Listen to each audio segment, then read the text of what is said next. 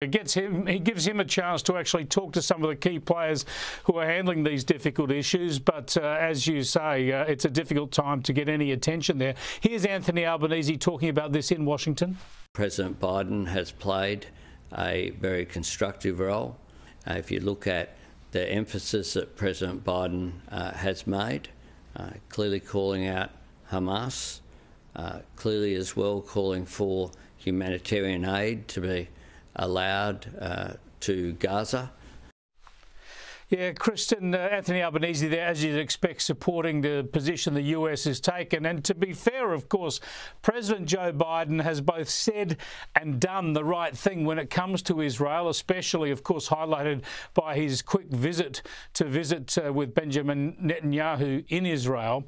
But back in Washington just yesterday, have a look at this performance. This is what worries so many people about the US president. He's walking off. He doesn't know whether he wants a ceasefire or not. Is the U.S. supporting the hostages for a ceasefire deal? Why did you? We should have a ceasefire. Not a ceasefire. We should have the hostages released. And then we can talk. Yeah, indeed. Of course, the US position is not for a ceasefire. It's for those hostages to be freed. It's a worry, isn't it, Kristin, that he just muddles everything up the whole time? Of course. I mean, you don't call for a ceasefire when one side has accomplished their goal of killing as many civilians as possible, beheading babies, slaughtering entire families. It's terrifying that this man is who is leading our country right now, sending money to Gaza. I mean, how are we going to guarantee that that money won't end up in the hands of Hamas? So at that point, we'd be funding Israel and then simultaneously funding their enemy and essentially fighting a war against ourselves with our own money. The whole thing, it's just disorganized. And this president, it's scary watching him trying to deal with all of this at once. Yeah, a difficult time for any president, but especially for President Joe Biden at the moment. Let's get back to the domestic issues. And he faces all sorts of problems on the Hill. Of course, the House of Representatives still hasn't got a speaker. That's impacted Anthony Albanese's trip because he was expected to deliver an address, a speech to a joint sitting of Congress. That can't happen without the speaker. So I don't know whether he's going to get to speak to the Senate or just not speak to a gathering on Capitol Hill at all. Yeah, it's to be determined. I don't know what will happen either.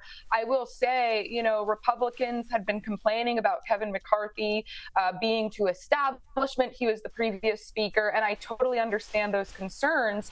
But you need a speaker who can kind of bring together all of the different factions of the Republican Party. We have a very fractured party on the right. Yeah, indeed. Now, one of the big highlights, of course, of a state visit is the state dinner. And when you have a state dinner at the White House, a lot of people like to get invited and they like to get some big names along. There's speculation that Cate Blanchett could be there or Margot Robbie. Of course, Australia does pretty well for successful actors and actresses who are well known right across the states. But we don't really know exactly who'll turn up, except we have been told that the Americans, the president is putting on some music at the White House courtesy of the B-52. So you're going to turn the White House into something like this.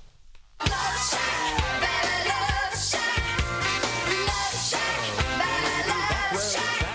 bit of Love Shack at the White House, Kristin, and you know maybe they'll bring some Australian rock lobster along as well. I'm amazed you haven't got a ticket. You should be going there for us and telling us everything that unfolds. Oh, I know. It's going to be quite the show. I mean, Albanese had better just cross his fingers and hope that, you know, Biden doesn't start their meeting or this press conference by saying it's an honor to be here with the Prime Minister of Austria. I mean, this is the kind of thing he regularly does. And, you know, this whole event will be memorable if for no other reason than you folks in Australia will get a good laugh at our expense because our president is bound to say something stupid. But we Yanks, we won't be offended. We are embarrassed by him on the daily.